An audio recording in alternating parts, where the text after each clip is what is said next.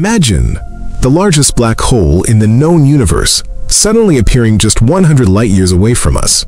Ton 618, in a cosmic monster, 66 billion times more massive than our sun. Its shadow alone could swallow entire solar systems. At first, nothing.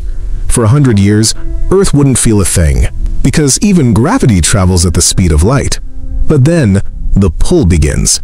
Our entire solar system starts to drift, falling into an invisible abyss. 2,000 years later, we're halfway there, racing through the darkness at a terrifying speed.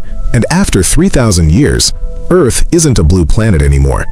It's gone, erased, deleted from existence. Even if Ton 618 were 1,000 light-years away, its unimaginable mass would rip our galaxy apart, hurling stars like sparks in a dying fire.